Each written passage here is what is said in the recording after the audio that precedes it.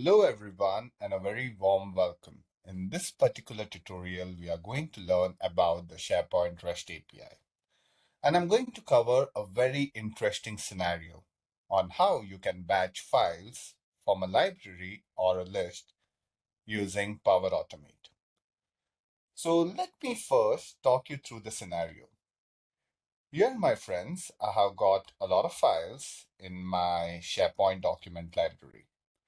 Just quickly add a column and let's check the ID column out here, right? I have got a lot of files. They are a lot. In fact, let me show you the total number of files that I have in this particular document library. So I go to site contents and the name of my library is batching files and I have 601 items. Perfect. So the scenario is like this. My boss has asked me to create a batches of 100. So let's say from ID 1 to ID 100 is the first batch of files. I want to merge them or process them. Then from 101 to 200, batch number 2. And from 201 to 300, batch number 3, and so on and so on. How do I achieve this? I want to automate this process. I want to create a Power Automate. Let's quickly get into Power Automate and look if we can create it out of the box. So I'll create an instant flow, right? This is my instant flow, and for some reason my Power Automate is behaving a bit weird. So instant flow, and the first thing that I'll do as a Power Automate developer is I can say get file properties, right? So get file properties only. At this point, I can pass it the name of the site. I can put in the name of my library, and then I can go ahead and filter options. Now, as I told you, this is about Power Automate, so I want to show you how it can be done using the REST API as well.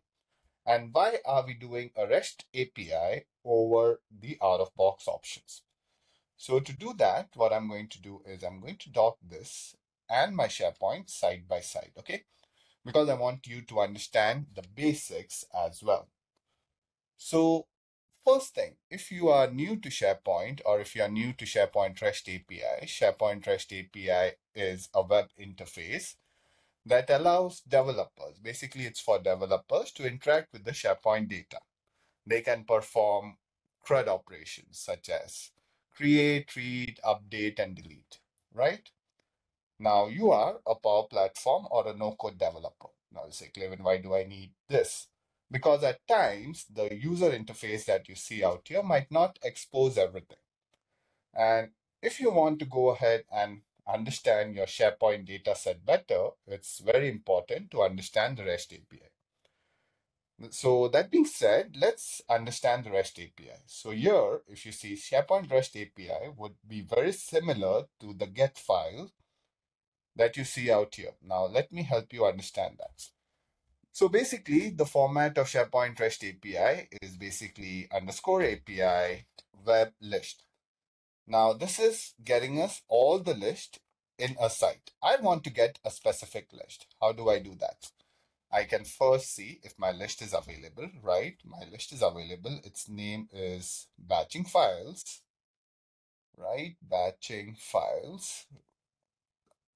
And if you see, each of the variable has a D result. That means it has a particular property bound to it. I want to query a particular property. How do I do that? So if I want to get specific to this particular library, I can say get by title. If you see, the title is the property and give it the name batching files, right? And bang, I get an error. Why? Because I have fat fingers. I put a dot at the end. But this is the data that you're getting specific to the files. Perfect. We are getting the data specific to the files. But what I want is I want the data specific to a property, for example, right? So if I add a compose, This returns me a set of properties. For example, the ID. I want to get the IDs. In this case, if I do a Control F on this particular screen, I get good, right? But I want to select the items. Do I get the IDs? The answer is no. So what I want to do is I want to get the items. So I'll type in items, right? Now, if I go ahead and do a Control F, and if I do an ID, right, I should find the ID as well. So let me quickly find the ID. So it's returning me all the items, right? All the items, and I want to get the ID, the colon ID. And here, my friends, it gives me IDs, right? In fact, it gives me many IDs out here. That's good. It gives me IDs, so that is awesome. Now that it gives me IDs, now next what I want to do is, I got the IDs. I need to understand, I need to add a filter. Let's try to understand filters. Now, when I talk about filters, the filters is a way to retrieve a specific set of information, right? A specific set of information that I want to go ahead and retrieve. It's giving me a lot of data, not only IDs. If I type in the file ref, it gives me system files, it gives me other properties such as modified. I want to only get a set, a batch of IDs, right? Or return only the IDs. How can I go ahead and do that? So let me quickly show you that as well. So if you want to get an ID, so you need to add the select query. Now we are working with the filter and I can say select ID. Now, if you see, it just gets me the IDs, right? It does not get me the modified. It does not get me anything related to files. It's only getting the ID. So I'm getting an array, but an array has only IDs in it. I hope that you're following with me. If I want to get, instead of ID, if I want to get a different property, such as a file ref, I can just pass in file ref out here and it will return me the file refs, right? All the file refs that I have. Now, this is good. Let's get back to our ID.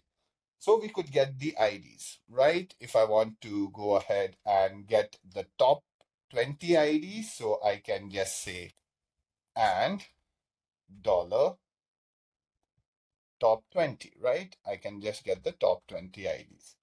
So it just gave me the top 20 IDs. That's awesome.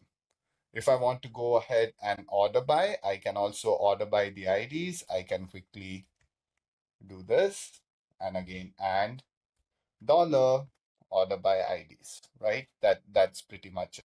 So here we have understood order by, top count. We can also limit views, etc. Right? So you get a basic gist of how the REST API works. But now we have a challenge. We need to get them in batches. The idea, we had 600 items, so we wanted to get them in the batch of hundreds.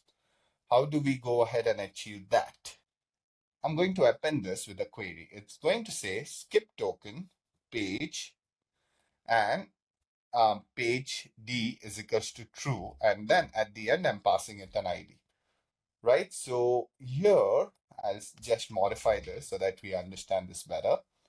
I'll say, get me the top 100 and start with the number 0, right? So if I go and do this, so it gives me ID number 1 to ID number 99, and this is my 100.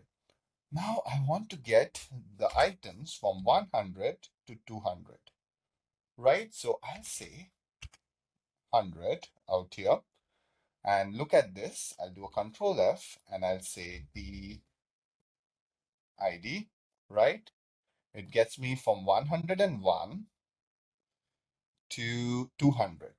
Understand this, we are getting the files in the batches of 100. Isn't that awesome? I'm telling still get me the top 100, but it's getting me from 101 to 200. If I want to get it from 200, and if I do a Control F, it gets me from 201 to 300. Isn't that awesome? What happens if we put in 600? Right? It has only one item. So if I put in 600, it just gets me back one item. Isn't that awesome? That means you can get files in batches and process them.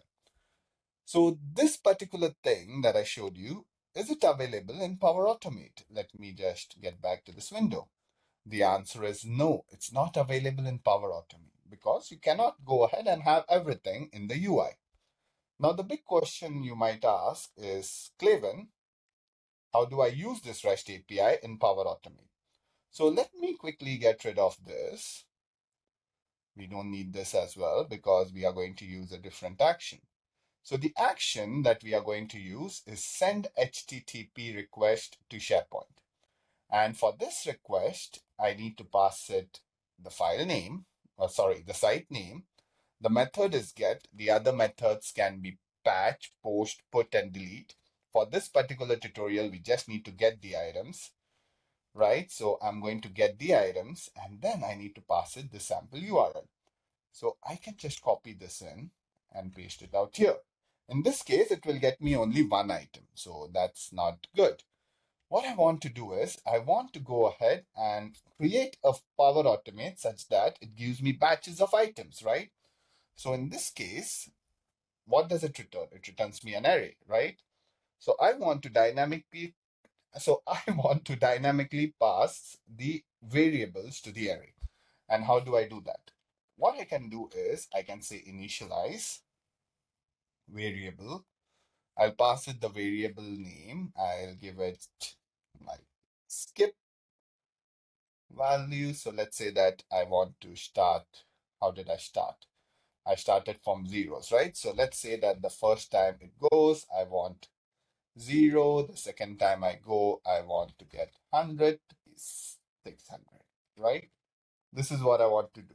So what did we do in this? So we are going to change this value. And every time it loops, it gives me a batch of items. You'll see that in action in a little bit, right? First and foremost, it tells me that this is not a valid array. So 0 to 100, 100 to 200, 200 to 300, 300 to, is this a comma? Perfect. So 300 to 400, 400 to 500, 500 to 600. This is what we need. Now that we have this, what I want to do is I want to get those in the batches, right? I want to get those in the batches. So I can say apply to each loop, go and get the files in the batches, but get the skip values. And I'm going to pass my HTTP action in here. And what I'm going to do is I'm going to change this value out here with the current item. So the current item in the array. And what I can do is I can add, maybe I'll just add a compose and I'll pass it the body, right? I'll just give it a name and let me run my flow. So if I click on test, so you see that it is looping 7 times. So the flow has completed. I'm much interested in the 7th one because here, if I click on show raw output, it just gives me 1. So this is perfect. If I go to number 6 out here, right, it gets me from 501 to maybe 600. Perfecto. So we are getting the files in batches. Now we want to create the element, or we want to populate this particular thing in an HTML table. Let's take that as an example, but you can do wonders with it, right? So for this demo, let's keep it simple. So I'm going to say parse, right? And I can say parse JSON. So parse JSON is an action in Power Automate where you can pass it the sample schema, something like this. And if you see, it's going to give me the IDs. That's all right. I just pass it the body. And then in the compose, I'm going to get rid of the compose and let me just get just create a table. So create HTML table. Say columns, just say show all. I'll not say automatic. I'll just say custom. And I say, okay, let me create it automatic. It doesn't matter. At this point, if I run it, I should have an HTML table, and it should have IDs from 1 to 100, 100 to 200, and so on and so on. Oops, today Power Automate is not my friend. It's not behaving as expected. But what I want to do is, because it didn't behave as expected, I'll take this opportunity to change the ID to the file leaf ref or the file reference. So I have the file references in the batches of 100. So I want to change select. I'll just say this, give me the file ref, right? And I'll save it, compose my friend, tier, add the body. Let me get rid of this. Let me save it. And I'm going to log this in. So let's see. This time it should not give me an error. I bet it should not give me an error. Perfect. So I didn't mess this up. So here I can say show raw outputs. I can copy this. I can go back here. I can click on edit. Now I can say parse JSON, parse JSON, generate schema. So that's all right. I can just pass it output of the compose. And then I can say create HTML table. Click on show all, automatic. That's all right. Let's see how does this work out. Let's see if this works out, by the way. Perfect. So here it gave me some tables. So, and this is how it looks like. If I just wanted to have the file leaf ref, I should have just said, okay, edit, create HTML table, custom, file leaf ref, and passed it a property out here. But I hope this quick tutorial was informative. You see that you're getting the data, you're getting the file leaf refs out here, just avoid the metadata tag. And you can work with the data out here, right? You can work with the data. So here, my friends, you have learned about batching. I hope this quick tutorial was informative. Thank you for your time. Have a great day.